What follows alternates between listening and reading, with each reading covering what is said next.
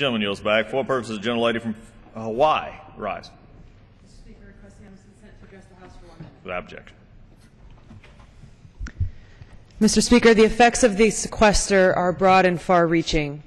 Up to 2,600 NOAA employees expect to be furloughed and 2,700 positions not filled, which will affect managing our natural resources and our ability to address climate change.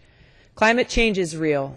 According to the Pacific Island Regional Climate Assessment, across the Pacific Islands region, the frequency and intensity of climate extremes are changing. Hawaii is usually thought of as a lush green paradise, but droughts have been more frequent and prolonged.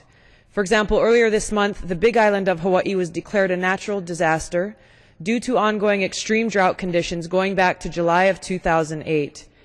This is causing havoc for our farmers and ranchers. Waikiki, a highly visited and well-known treasure around the world, would be wetlands with beaches gone by the end of the century. We must take action. We cannot afford to ignore this problem that is currently and will continue to wreak havoc across the globe for generations. Thank you, Mr. Speaker.